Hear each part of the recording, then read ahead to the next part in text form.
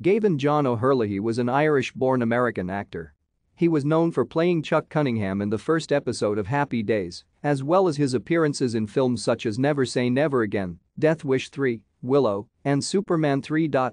O'Herlihy was born in Dublin, Ireland, the son of Irish parents, actor Dan O'Herlihy and his wife, Sandymount native Elsie Bennett.